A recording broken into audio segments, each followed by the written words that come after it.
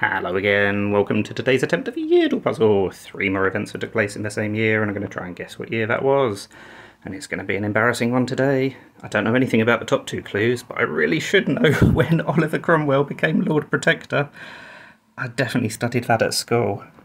I know obviously it was between 1500 and 1700. Great Fire of London was 1666.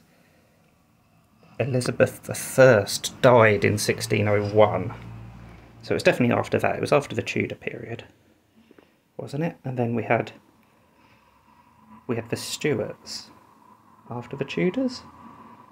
We had James I and sick. We had Charles I, and then at some point we had the Civil War and we beheaded Charles II.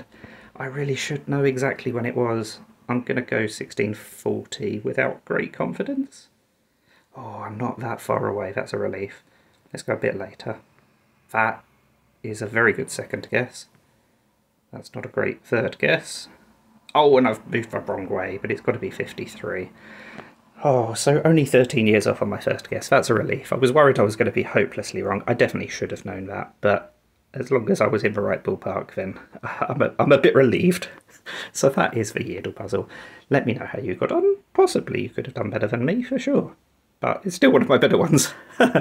Thank you for watching, and bye for now.